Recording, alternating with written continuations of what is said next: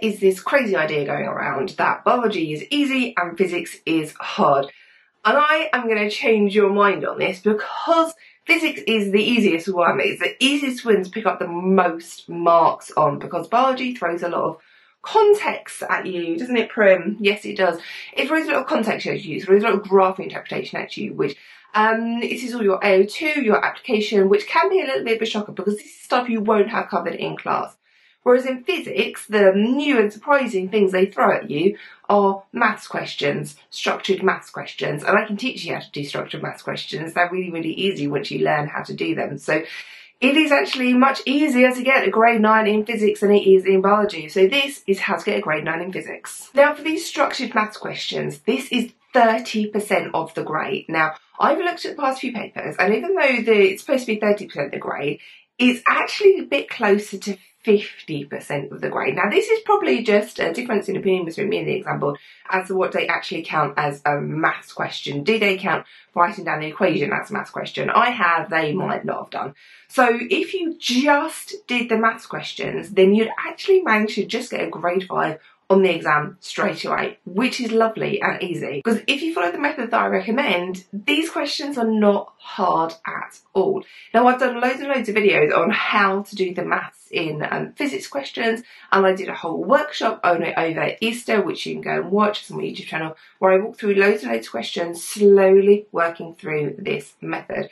Really, really hard questions aimed at grade 8, 9 students, and when I break it down, you can actually see those questions are not very hard at all. But what I want you to do, very briefly, what I want you to do is to get your highlights out, highlight those numbers in the question, so that all of the context, all the rest of the words, well, we don't really need to pay attention to those.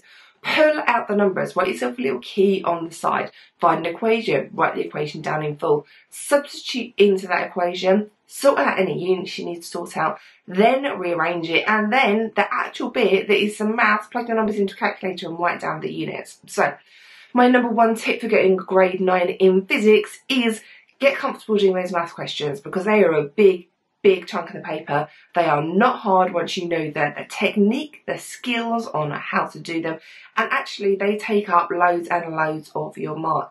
And then my number 2 tip for getting a grade 9 in physics is learn your units. You cannot interpret those maths questions unless you learn your units. Words.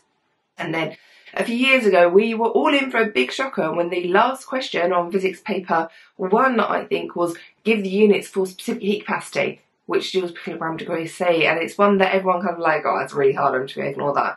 But you know, that 1 mark right at the end of the paper, the examiners put it there because they knew people don't learn their units. So please learn your units. Now I know this year you're going to give it the equation sheet, but the equation sheet doesn't have units on. So please learn your units. I've got free flashcards for you on my website. You can go and download these, but please learn them. The other thing that comes up so frequently is learning your keywords. So things like define this, define that. This could easily be a 2 or even a 3 mark question in physics. So my tip number 3 for getting grade 9 in physics is to learn your keywords. Learn your keywords really, really well. Tip number 4 for getting grade 9 in physics is to learn your 6 mark questions. Now, there are a limited number of examples they could use, and they could adapt them in various different ways. So, I mean, they might always come up with something completely off the bat for their 6 mark question, but if you practice doing your 6 mark questions and learn what the answers are to these, and then you can go and recognise a question in the exam, and even if it doesn't actually come as a 6 mark question, even if it comes up as a 4 mark question, well, you still know 6 points for it, so that's really, really good. We're talking about like the advantages and disadvantages of electricity generation. Loads and loads of times that comes up, and there's loads and loads of stuff you can write for that. We're talking about the forces on a skydiver. That comes up so many times. Just go and learn that standard stock answer. There are so many different things you can learn here, so many questions that keep coming up over and over again. Like I said at the beginning, biology, they love being inventive and throwing crazy context in there. Physics is a lot more regulated, it's a lot more stable, which is why I think it's actually a lot easier to get better marks in physics. And my number 5 reason why physics is easier to get a grade 9 in than biology is because it comes right at the end. And everybody, if you're revising over the Easter holidays, everybody starts revising with biology. biology paper 1 because it comes first. And then by the time we get around to physics paper 2, everyone's exhausted and they stop revising, which is why people tend to do worse on physics paper 2 because it's at the end.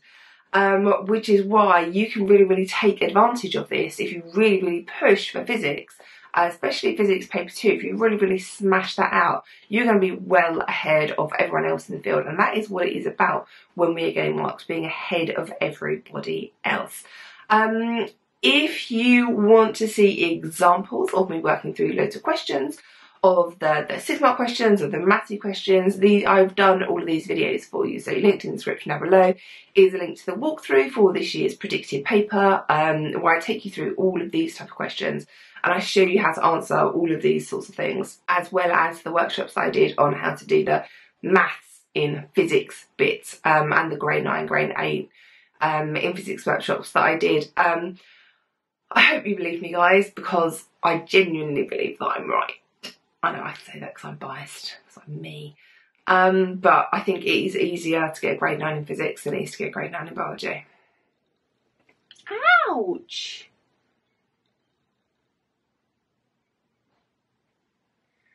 This is why in some videos I have unexplained scratches.